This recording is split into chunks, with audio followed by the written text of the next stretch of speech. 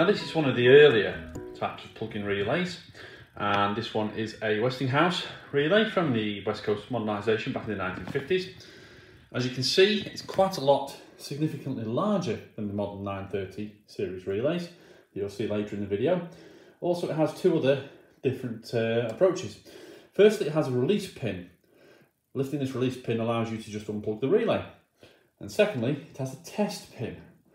Now there's a small tool that I've actually got in the garage there, it's a wooden handled tool that you actually use to lift this up and down to operate the relay and drop it. Very much similar though to a 930 relay, though quite a lot bigger.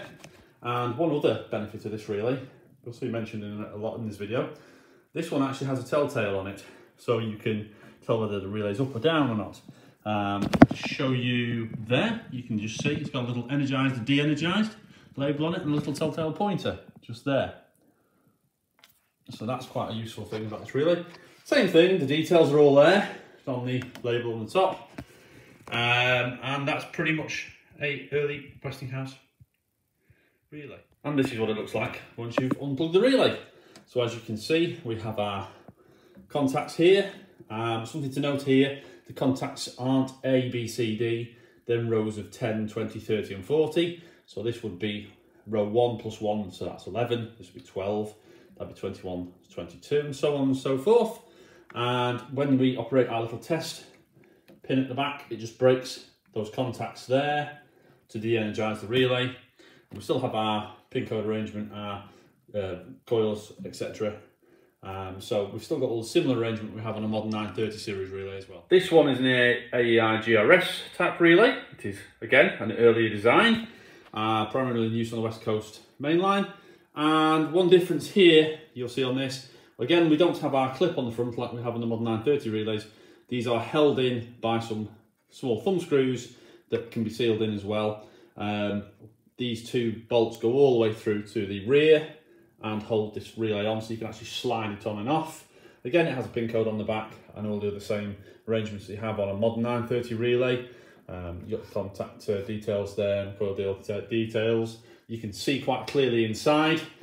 The earlier covers were not that great, they did yellow after time, but at least you can still see inside and see the contacts should you need to. Again, size, quite large. My hand fits entirely within its casing. So you need a lot of space in the cupboard for these. Now one little relay I'd like to show you is this, and this is the style Pn1 DC line relay. These are a miniature version built in the 1950s, 60s and 70s, and as you can appreciate, they're quite tightly packed in the cupboards. Some of them do actually have a telltale indicator on the front of them, but what you invariably find is like this. If you notice very carefully, you've got a little red mark just there, if you can just see it. You see it there? On the armature, and that red mark is quite handy for working out which one's up or down. This one, as you can see, is up. This one, as you can see, is down. Not that you can also notice the back contacts are broken on that one, made on that one. So there's various, well, sorry, the other way around. The front contacts are made on that one, the back contacts are made on that one. So you can tell, but it's a lot better on the old blib relays where you've actually got the needle and it says energised and de-energised on it. Very small, simple little relays, great for fitting in cupboards. A lot of these were made quite redundant on the West Coast modernisation. They're held in with screws, just coming from just at the back there on the relay block. They do have black bases on, and then a base below that, which is a small Pn1 blue base. Lovely little relays though to work with, and quite effective for heritage railway movements. So here we have our recovered 930 style relay bases from some location cupboards we purchased recently, and you'll notice they are white in colour, which is one of the latest models. There is a grey base now as well. Previous to this, there were the blue bases, which lasted quite about 20-30 years, and previous to that was the black bases. We're trying to avoid the black bases now, as there were some problems with phenolic resin allowing silver migration between the contacts. So you would get silver paths tracking between one contact and the next, and it would last very briefly, so tiny and small through the actual plastic that it'd burn out with a bit of current, and you get wrong side failures. There was quite a few wrong side failures were put on, especially around Cardiff area. Signals would clear when they shouldn't do, and then they'd disappear for years. You wouldn't see them again, and then suddenly it'd come back again. And in the end, they worked out that there was silver migration going through the phenolic resin. So those bases were changed out, black bases were changed out to the blue bases, and obviously we moved on then to different plastics again, white bases and grey bases. Now, one thing to notice with your 930 plug base, this is looking from the relay side, so this is where all your contacts of the relays go in. We're backwards here, so this would be row A, row B, row C, row D, 1 to 8, and then obviously you have your coils, R1, R2, R3, R4. You have your pin code, which I'll show you a picture of in a minute, and there's a lettered pin code which applies to every single thing. So this relay here will be an 063 pin code that goes in there. This is a 003 pin code that goes in there, and you can see the holes drilling are different. About a 3.5–4 mil hole drill to drill them out, and that's part of the pin code. This aperture here, there's some relays that have a bolt in on through the coil, through the actual coil, and that bolt pops out into there sometimes. There is a metal clip that goes from the top to the bottom, some different designs of them for the different ages of relays, and that holds the relays in tight, and the contacts come in from the back end. We've turned our relay base around now, and you can see the back here, and you can see, as I mentioned, rows A, B, C and D, 1 through to 8, and then you have the R1, R2 over there, R3, R4. You notice these old wires, which we haven't removed yet, they're colour coded, and the pins that go in here, the crimps, there's different designs for each relay, and once you push in, they have a small lip on them that traps them in so they can't come back out again. It's quite hard to pull them out. To get these out, you have a spade remover. You'll notice the bottom of the spade hole there has a slightly wider aperture, and that's where you place your spade remover in, and basically what it does, it lifts the little lip up so that you can then push and pull them out. There are different designs for different relays. The Blibber relays have a small plastic insert here that goes between the two. That is very fine, it's almost like a piece of cellophane, and that can cause problems if you don't know how to get that out with the removal tool. These are quite hard, so you don't tend to get much problems with these. You can get intermittent damage every now and then. And again, these wires will have had been colour coded with their correct labels as well. But that's the standard 930 modern pin code base, and you can see the holes there for the pin codes where the pins pop through the back. Just for demonstration, I've fitted this pin code 189, which is a motor timer relay, QMT timer relay, into the base there. You can see it sits down quite snug.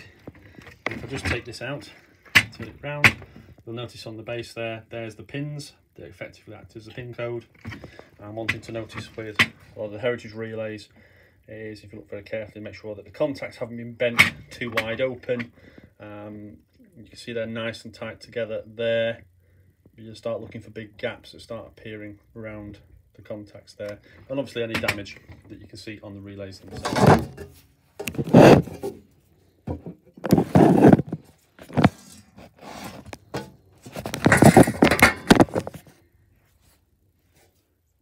So we're going to have a look at some modern standard 930 series relays here. And the first thing I'm going to start off with, a couple of basics here. We're going to find our twin relay. So as you can appreciate, twin coils, you can just see there. So we've got two sets of coils. So we have a left-hand set of contacts and a right-hand set of contacts. And one thing we can tell here, if we know our nomenclature here, Q style, there's two B's there. So B refers to coil. So BB is a twin coil, A1 type. So we have a few details on the front of this. We have our left hand and right hand contact numbers. So as you can see, there's 6 front contacts and 2 back contacts on there, on the left and also on the right. We can see the pickup voltage, the specification of the relay, and we can see that pin code, which is all important for mounting it into the base. But we can see, if we remember our nomenclature, Q style, BB is a twin coil, BB is a twin coil. So we can see there, we have twin coils. We can get our resistance there on the bottom, 1,100 ohms on that one. I'll just put that to one side. Moving on, this is a different style again. This is a QMT, so it's a Q style motor timer. And this one effectively has a motor in it and a pair of contacts. So there's hot and cold contacts, as we call them. The cold contacts are where you start. So it will time around after a period of time that you define by setting this little plate on the front here, which is then sealed. Once it's reached that time, it then has to reset and go all the way back round. And you'll see these motor contacts here go all the way back round. And that's the hot contacts are when it's timed, and then the cold contacts are when it's reset. So that's a QMT motor timer relay. They use a special little trimmer tool for adjusting these. It's not a screwdriver, it's a little trimmer tool. There are other versions of that which are electronic, but I won't go into that. Here we have quite a heavy one. Now this is a QECX-E for lamp checking approving type, and what you'll notice, it's got a diode block in it and also a variable resistance. Now this is used to take some of the voltage that's driving your signal lamp, convert it from the AC to the DC. It's then borrows some of that voltage to pick this coil, so should your signal lamp go out, this relay will then deactivate and warn the signalman that the lamp's gone out. So that's a QECX type relay. This one here, again, is a very heavy coil. There's a lot of windings in there. This is a track relay, so it's a Q-style track relay, AC immune. And that's the design of that one, but it's at very low voltages. So in this case, it's a 2-volt pickup. There are some that pick at about 1.4 volts as well. Moving on again. This one is quite an interesting one. There's 2 versions of this. Now, the giveaway is the L. So it's a Q-style L. It's a latched relay. And what you've got to look very carefully at, this is the pickup coil, but you also have a de-energizing coil. There's a permanent magnet in here. Once this relay is energized, it will stay in that state even when you unplug it. So when you come to put these in to change them or replace them, you have to make sure that these are in the same state as the one that came out. And effectively what there is a delatching circuit here. So this extra coil wrapped around the soft iron magnet that's in there, which you can just see it there, there's a soft iron magnet in there, that destroys the magnetic field of the soft iron magnet, so that this will delatch and can be driven down.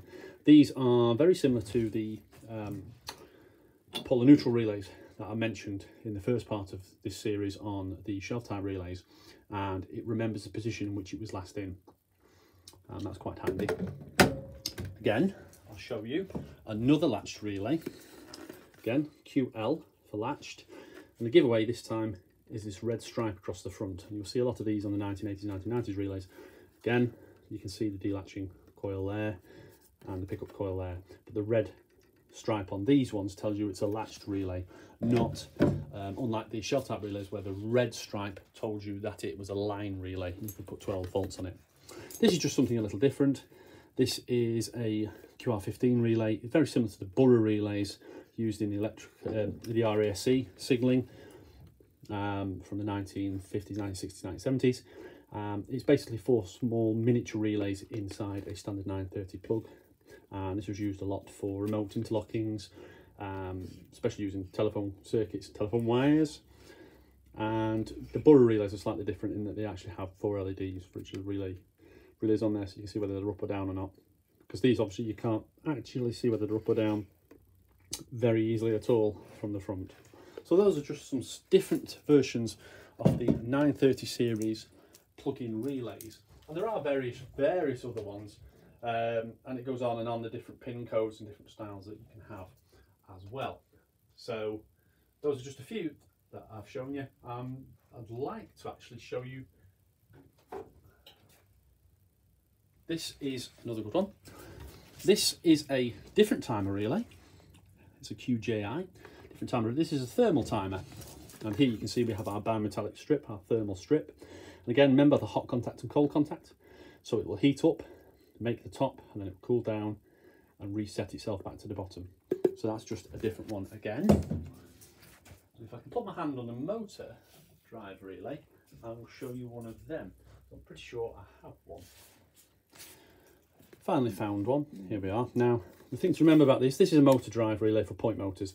So it's designed to switch high current when you're driving the point motor, and obviously when you stop driving the point motor, that spinning motor becomes a generator. There's a bit of back EMF there. And the first thing you'll notice is the drive contacts are separated by a lot of plastic. You just see there, by a lot of plastic to effect as separators between the 2 sets of contacts, because both the positives and the negative feeds to the motors are cut through this relay. Also, one thing that's not easy to see, there is a permanent magnet just to to the side there, and that magnet acts as a blowout. So any sparks that are induced by the back EMF, the permanent magnet's designed to blow that way, to snub that out. That's one of the designs of this relay as well. So that is the motor drive or motor contactor relay.